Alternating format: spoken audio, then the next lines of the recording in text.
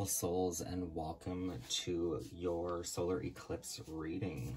So we have the new moon in Aries.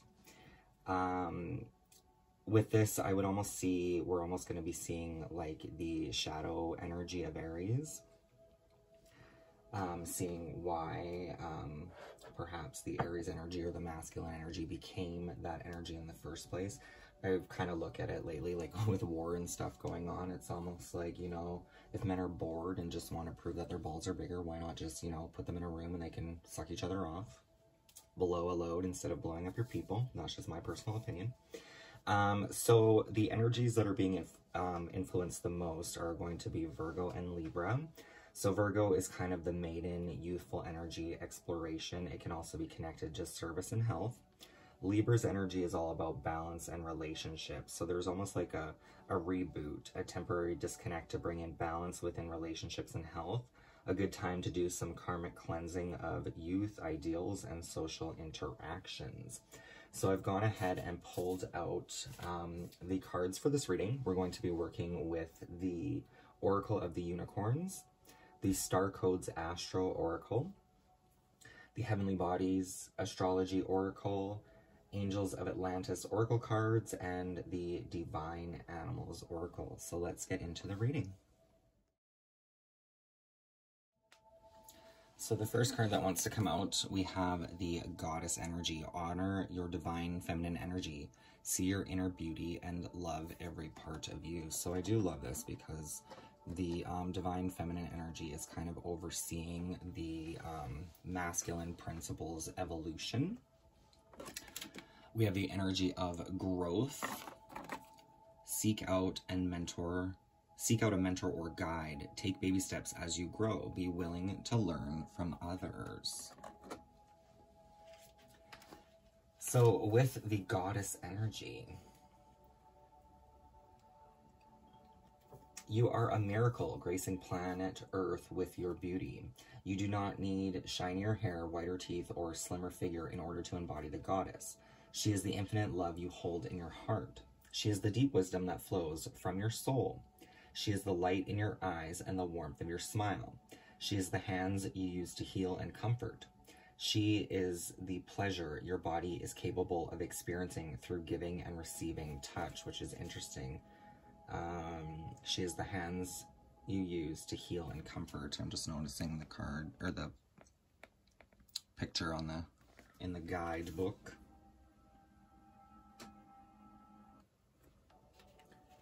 Your culture disempowers you by conditioning you to hate or even abuse your body in order to serve your natural connection with the goddess.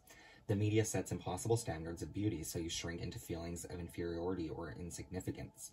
This unicorn goddess urges you to rise up and reclaim your right to feel beautiful from within, exactly as you are. She tells you to turn back on the pressure to look a certain way and cherish your miraculous body just as it is. Set your own standards of beauty, starting with the love, wisdom, compassion, and radiance within you. For men, the message is the same. Shun the pressure to look like a sculptured statue and focus on strengthening your heart. Honor all of the parts of you that you may have disowned before, and treat your body like the divine temple that it is. Walk with your head held high, your heart open wide, and let the world see the goddess or heart warrior that walks before them. Now with the card of growth, I mean, this card is pretty self-explanatory. It does look like there's a mentor or guide helping raise this young calf here. Most likely this goddess, feminine, nurturing energy helping it grow, or helping the collective grow. This winged horse wants you to know that you're ready for your next stage of growth, and it is time to find someone who can guide you on your journey. Look for a mentor who has already walked the path you wish to take and can support your learning and expansion. You may feel called to take on some new study or training in your field of expertise, or to embark on a new career altogether. We have angel number 44. You may feel guided to work more deeply on your spiritual growth and elevate to a higher vibration. Whatever your next level is, the patient winged horse invites you to take baby steps in your growth, just like her foal. Be willing to make mistakes and know it's okay to be imperfect as you learn. You don't have to know everything at once, and you will never know everything there is to know. Be open to receiving wisdom and guidance from someone with the experience or skills you seek. Let go of comparing your progress with anyone else. You are doing your best, and that is plenty. Plus, the journey is always personal to each individual, right? So it's never going to reflect exactly as somebody else's does. Enjoy the journey of being a student and take your growth at your own pace. Keep calling in the perfect mentors to take you to each new level, and trust they will always appear when you're ready. So this is kind of like gathering the information, the wisdom on your journey. The building blocks, the fundamentals, if you will.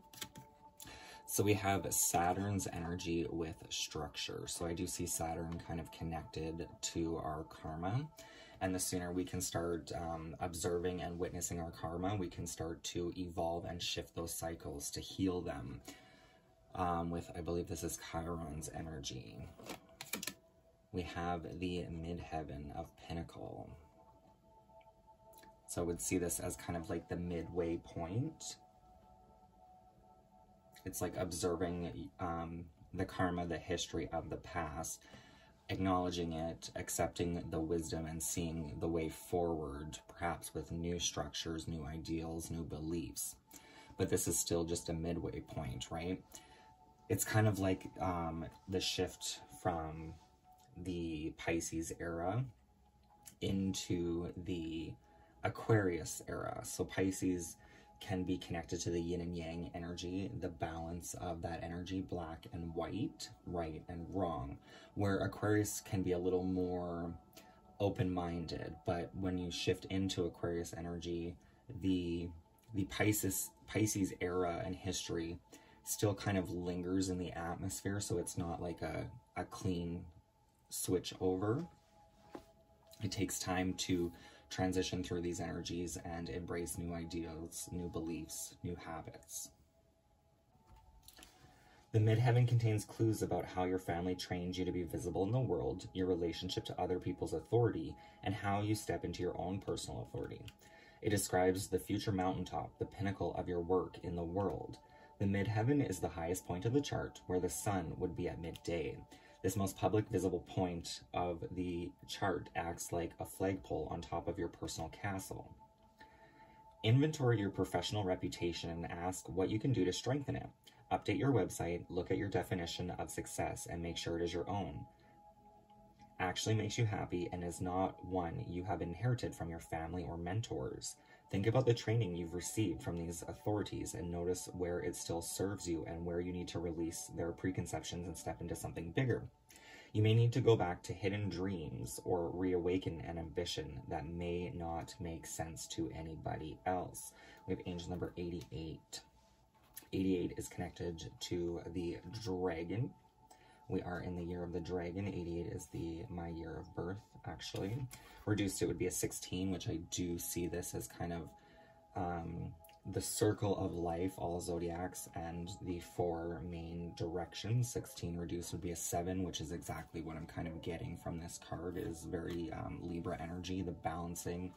I kind of see the scales of Maat in Egyptian with the heart and the ostrich feather to see if the heart is heavier than the ostrich feather. And at most points, most likely the heart would be heavier, right? But that's the point, is clearing and healing the heart to evolve through past trauma experiences, preconceived ideas. If you choose not to seek your sense of accomplishment as reflected in the outside world, your midheaven can speak of a quieter sense of personal authority. This is your life. Define the mountaintop for yourself. Take a next step in that direction. The challenge of the midheaven, traditions, other people's expectations, or your family history may be complementary to your idea of your own potential, or they may be hurdles to overcome as you find your true path. The gift of the midheaven, underneath all worldly sense of ambition, is a soul's longing to live out its potential. Listen to the call. So the challenge with Saturn's energy: be careful not to cling to old conceptions of success or hold on to brittle systems that restrict potential and leave people discouraged. The gift, the ancestors call you to wisdom and maturity to know your gifts and limitations. This process may be an initiation, a test that empowers you. We have 65, which is an 11. you put in, or you get back what you put in type of energy. So I do see 11s as karmic gateways. They would also be connected to Aquarius's energy, which is all about hopes, wishes, friends, and community. So the energy I've been working with lately is kind of removing the toxic or poisonous seeds of the past and then planting optimistic, hopeful seeds for the future, for abundance and growth for the entire collective. So with 11s, if you start seeing 11s, try to put in, well, you don't even have to see 11s, but try to look for silver linings. Try to step outside of yourself and put yourself into somebody else's shoes, and then you may be able to offer them the right wisdom or push them kind of in the right direction. So I'm feeling called to pull from the tarot. This is the Learn to Read Tarot. This, by the way, is obviously the Oracle of the Unicorns, and this is the Star Codes Astro Oracle. Please reveal to me what the collective needs to know at this time.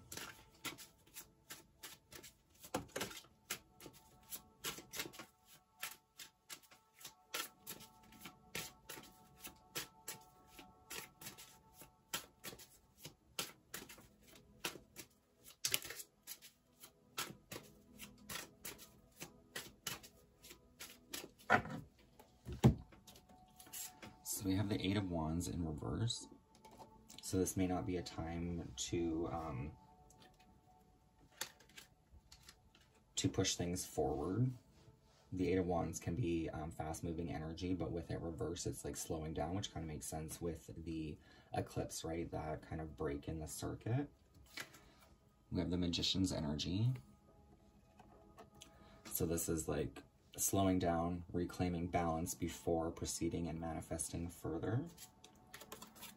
The Two of Swords, decisions and choices. With the Two of Swords, she is blindfolded, so I do kind of see this as meditation can actually help with one's stability here, following one's subconscious energy, with the moon being over on the side of stability of the body, which is connected. This side would be connected to the feminine. The left is the feminine. The right is the masculine. However, the head is reversed. So this is actually the intuition or logic of the masculine energy here. Then we have the Seven of Swords. So this is almost like removing false truths and leaving what is actually true. So there may be, obviously, in history, in our own, everyone's own individual growth and evolution, there's lies and truths, obviously. So it's almost sorting out one's own morals, one's own ideals, what truly resonates to you as an individual, as opposed to perhaps what you've been taught. So that brings us into the Heavenly Bodies Astrology Oracle. We have Gemini's energy with curiosity, intellect, and networking. There is beauty and freedom enlightening your connection to the earth. While your deep connections and commitments are an important part of life, there is also value in detachment, which is kind of where that Eight of Wands in reverse is kind of coming in here. Where can you lighten up and stop taking things so seriously? Where can you step outside of your routine and infuse some versatility? Experiment with different ways of responding to life, approaching them as playful taste tests. Seek new experiences and light connections. Open your mind and welcome energetic movement. Play with letting life pass through you and not holding things so tightly. So I'm getting the energy of Libra and the scales, right? Which can be the scales. They ebb and flow, which is very much giving me the infinity symbol here. The ebbs and flows of people, the versatility of life and nature itself. Which brings us, oh, look at that, Venus energy, the ruling planet of Libra. Give and receive love, find value, and see beauty. So this is kind of interesting just because we have the pearl, right? So a pearl is technically made by like a grain of sand getting into a clam or an oyster here. and basically it builds upon it. So it's kind of very much like that, the Mars energy with growth. So Mars is known as the, like, planet or god of war, right? And it's like, where does that irritation come from? It's kind of like my suspicion of good old Hitler, right? I could see that in a couple ways. One, I could see that, I don't know if he was, but I keep seeing him as like actually a very rich man, but it's almost like money can't buy love, right? So there could be the energy of, even though there was a lot of money, a lot of resources, the home life could have been empty, which causes basically a child or people, as people always want attention, whether it's negative or positive, we all kind of crave that attention from time to time. So balancing that energy can change the outcome. Your angels envelop you with the energy of love. This is a time to prioritize pleasure by indulging in your favorite self-care. Soak in a candlelit bath or gift yourself flowers. Decorate and cherish your beautiful body and surround yourself with things that awaken divine feminine energy.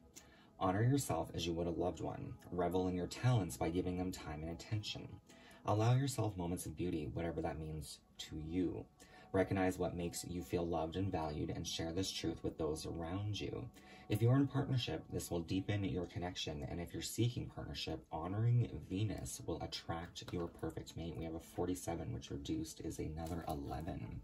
What you put into yourself will be reflected in your external world. Same goes for other people in your path, right? If you plant those positive seeds or silver lining, that can be reflected in their external world. So we have Saturn showing up again, feeling restricted, experiencing struggle, learn hard work and patience. So everything takes time. Rome wasn't built in a day, as they say. Patience can be a tricky one. This is something that I did years ago and I'm finding myself having to do again now. But this could even be like if you're stuck in traffic, like trying not to get mad, just take a deep breath and relax and trust. And the more you trust and let go, you still end, for myself anyway, I still ended up making it to places on time instead of trying to rush to get there or standing in a line at a store, right? If there's a lineup, just trying to breathe and trust the process, because as soon as you do that, things actually seem to start moving quicker. But you definitely may, I mean, we all feel restricted at sometimes and experience struggle, but it's learning to kind of see it from a more optimistic approach will actually release the tension, the anger, the feeling of being restricted itself. Then we have Capricorn's energy, ambition, realism, and methodical steps. So this is kind of that energy of this too shall pass, all in good timing here, things evolve, working on what you can in the moment. And sometimes if you're feeling burnt out and struggling, what you can work on is cleansing your energy, taking the time to be bored, to allow yourself the grace of stillness, which a lot of times we always want to be on the move, right? And sometimes that helps. Other times we really need to relax and allow ourselves to not need to do anything. One step at a time. For any of you that are doing some soul searching, you may want to work with the 12 steps of NA. You don't have to be an addict for this, but the 12 steps can actually help clear some past experiences, some things that you may be struggling with, to find your own solid ground and rebuild from a stronger foundation. So the wisdom of the animal kingdom that is being reflected back to us at this time from the Divine Animals Oracle. We have the Tiger of Will.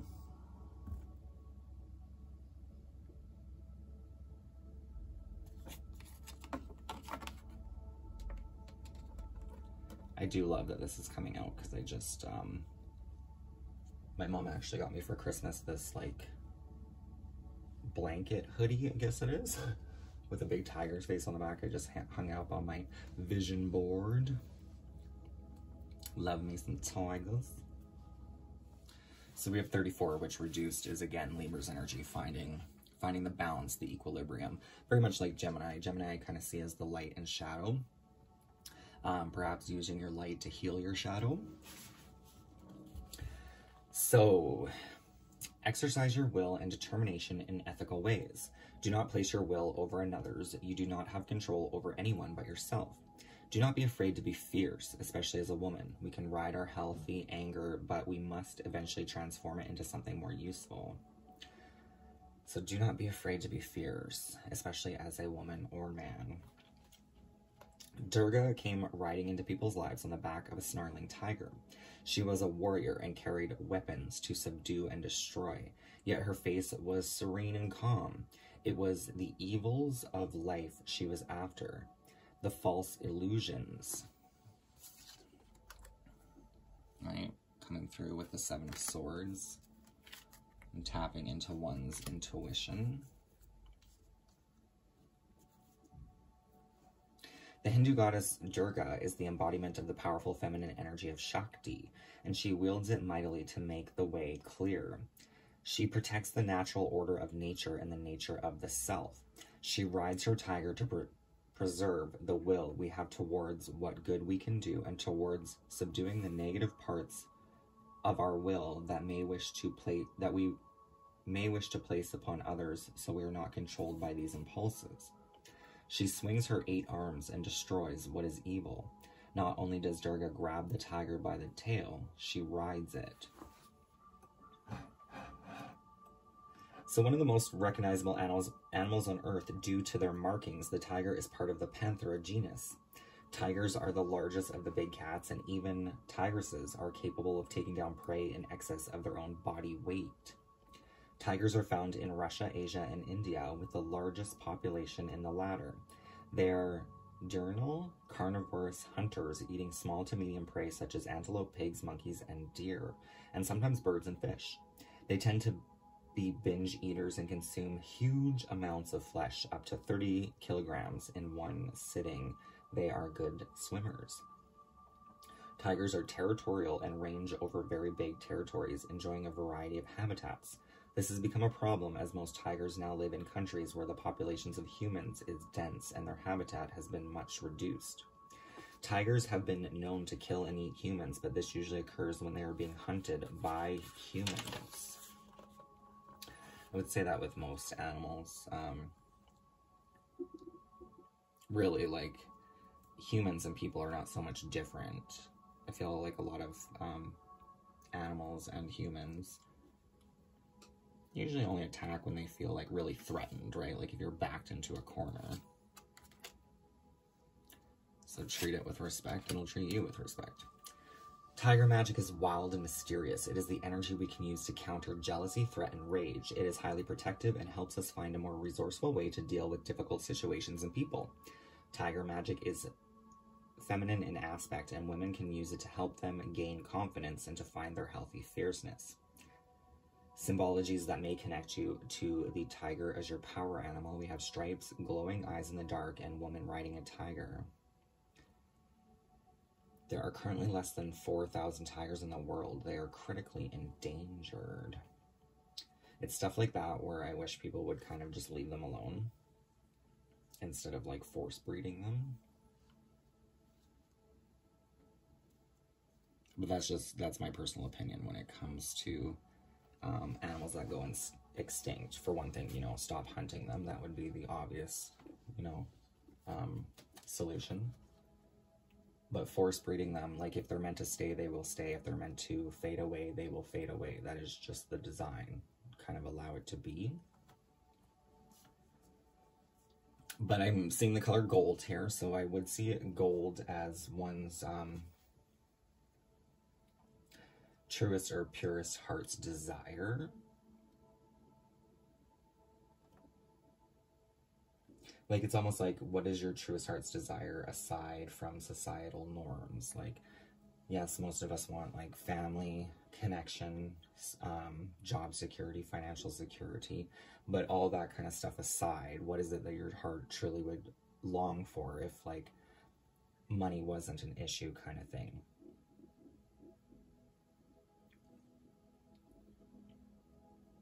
Kind of like your true heart's desire and purpose. This card is reminding me of a movie. It's called Two Brothers, which is about two brother tigers and their mother. You may want to check that out. It's a good movie. Anyway, let's move on to the next layout of the reading. So we have the mutable signs with surrender, fluidity, and welcoming change.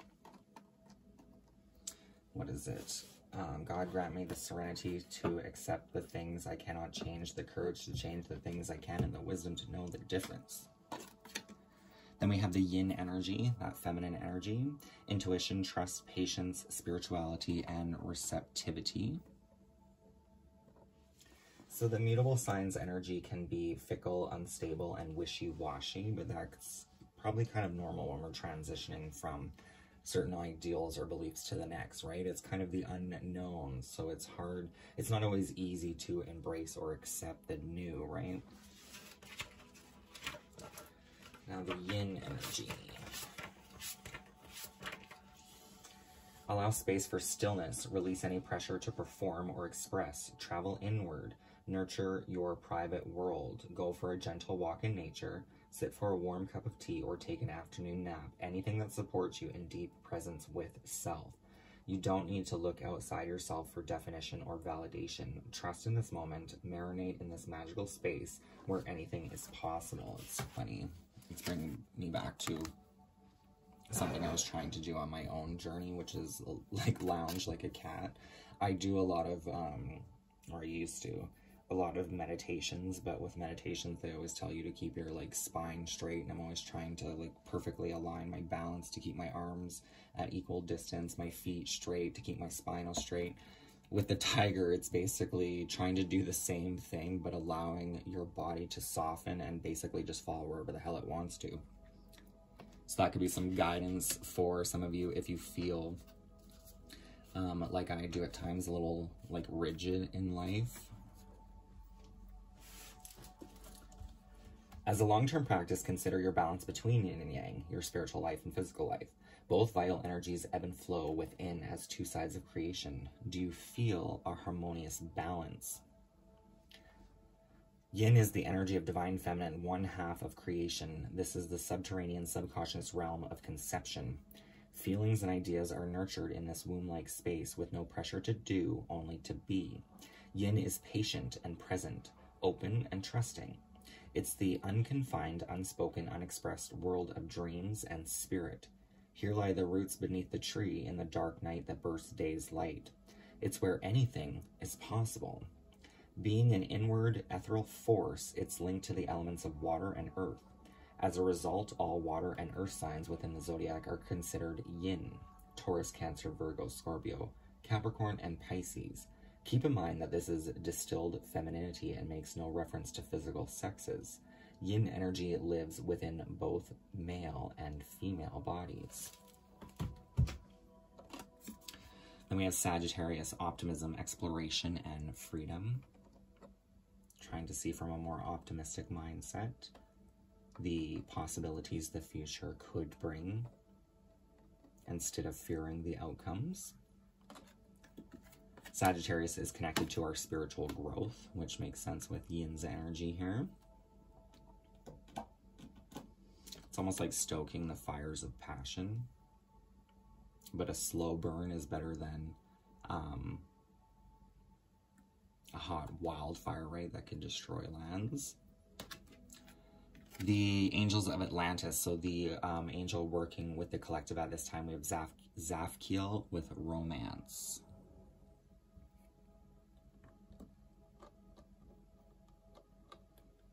It's almost like finding that romance within self, which kind of makes, it could be kind of a wishy-washy energy, but kind of makes sense with the yin and Sagittarius energy here. And I say that because the yin is said to be the feminine that kind of nurtures the masculine, but the masculine kind of protects the feminine, but it's kind of finding that balance, right? So Zathkiel is known as the sacred lava. Zathkiel is aware of the yearnings that currently exude from your heart and intuitively receives the strong desire in your emotional body for the joy of romance, whether this be in new love or an existing relationship. This stirring is often related to the fact that an ideal of love has not been experienced for some time. Explore this notion, truly identifying what could be. The angels are returning you to a higher vibration of love, so don't cling tightly to the idea of love from your past and be prepared to embark on a new way of loving. This is a time of wondrous change in your loving propensities. Trust that Zathkiel will work this out for your highest good. Chant He in your 8th chakra to stimulate the opening of your universal heart chakra. This will allow your force to envelop all aspects of your ideal love in service to the unified field of light, for we are all interconnected.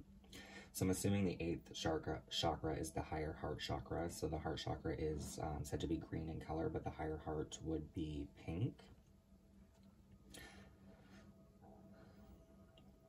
So if you take a deep breath, and you would feel it kind of in the center of your chest cavity.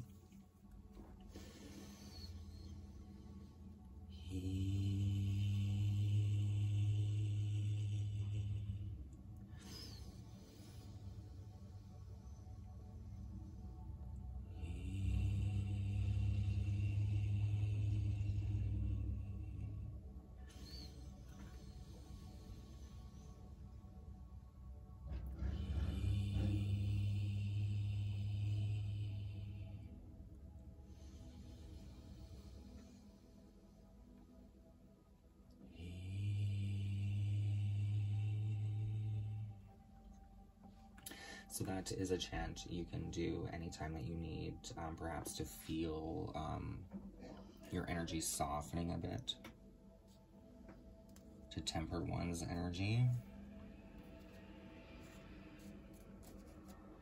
Because I myself, like in my natal chart, my masculine is Mars, so it's divinely masculine.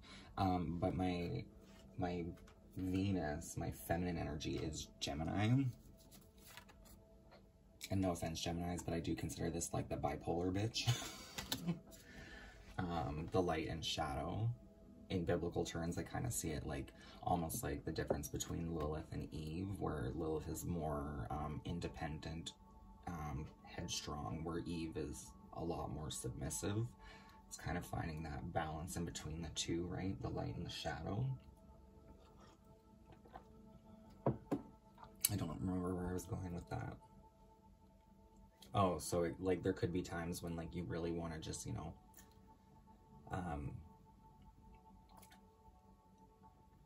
kick ass and take names. Is that the right? Just cut some heads off. Basically, to soften back into your natural energy. That's what is it? There's a goddess in, is it Tibetan? I think it's Parvati. Parvati and Kali are the dualistic natures of the feminine in that culture. So Kali is like ready to rage war, anger takes over until her husband, which is Shivati, is that who it is? Brings her a baby and brings her back to her maternal instincts to pull her out of that energy. So you can use that chant of He and feel it in the heart chakra to help soften and balance one's energy. As I feel like I'm going to have a heart attack here. So we're going to pull the closing message from the Gateway of Light activation to see the portal or the next phase opening up to the collective. So as above, so below, so within, as without, connections to heaven and earth through the stargate of the heart. So what is the closing message for the collective at this time?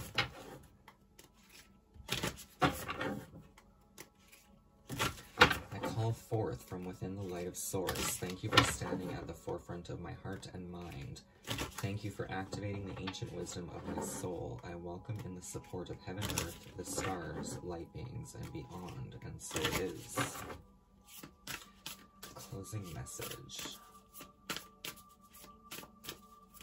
for the collective, the portal of the heart, the collective heart.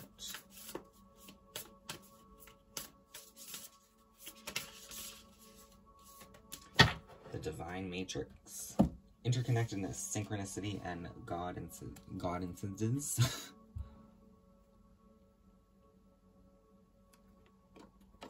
Coincidences, but God incident. I can't even say it. I'm gonna put it down. You gonna fall in love. That is, what is that song? It's by Brandy. I'm gonna put it down, you gonna fall in love. I'm gonna put it down, you gonna fall in love. The divine matrix, where are you? Where are you at?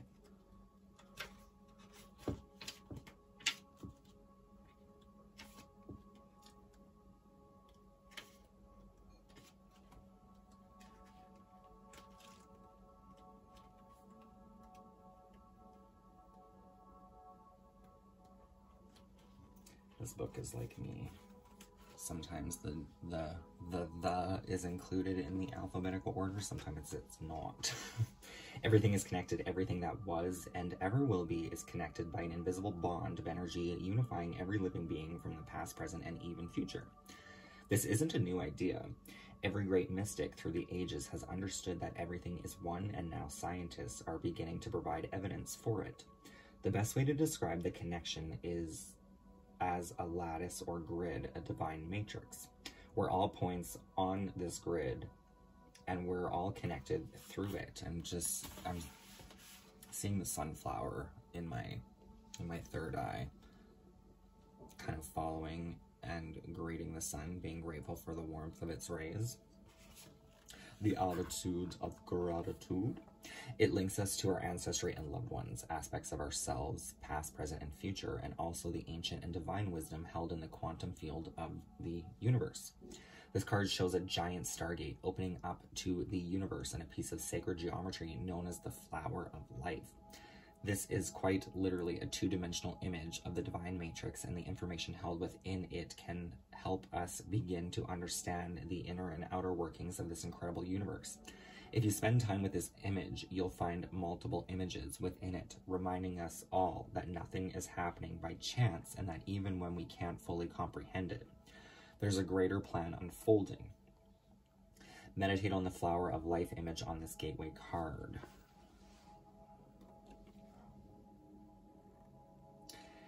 Affirm, I am connected to all beings, all intelligence, and all forms of light, past, present, and future.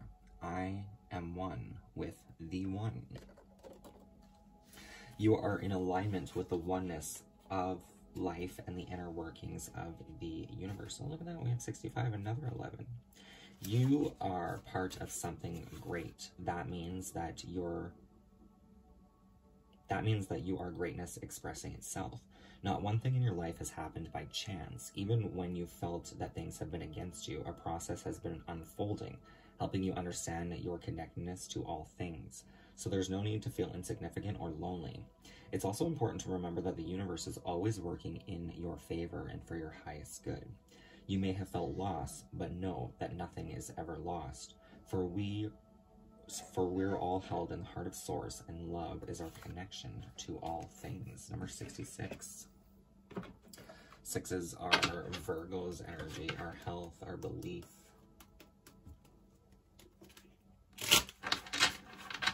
Due on to all those. So I am feeling called to pull you, to pull us a Language of the Flowers card. Which, yes, I do normally close my readings with these cards, but it literally was talking about flowers.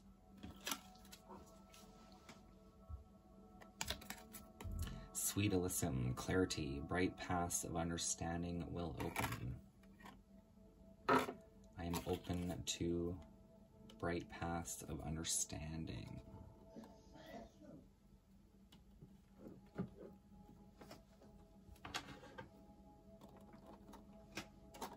I'm hearing the song by Miley Cyrus too. I can buy myself flowers. No, I can't because I'm broke as fuck. Can I get one more for the closing message? Although buying yourself flowers is actually a really good idea, because if you put flowers on your table and take the time out, the patience to actually stop and smell them and inhale the scent, it'll actually help calm and relax the mind and kind of reverberate the energy of just gratitude, beauty for the simple things in life. So we also have Belladonna, silence, listen more, and quiet be. It kind of goes back to this Eight of Wands energy. Because the Eight of Wands energy can be a card of communication, but with it reversed, it's like not needing to communicate at times, perhaps even listening a little bit more. Which is definitely something I've had to do on my own journey. Going through spirituality and stuff, there's almost like, I don't know how to describe it, like voices in your head, but they're not, I mean, sometimes they are voices, sometimes it's just your own thoughts, right? They can become chaotic and you really have to like shut your own head up so you can listen. But it helps. So that is the reading I have for you through this solar eclipse energy. I hope it resonates. If it does, please feel free to like this video. Don't forget to subscribe if you haven't already. And I will see you next time. Many blessings. Live, love, and light. Take care.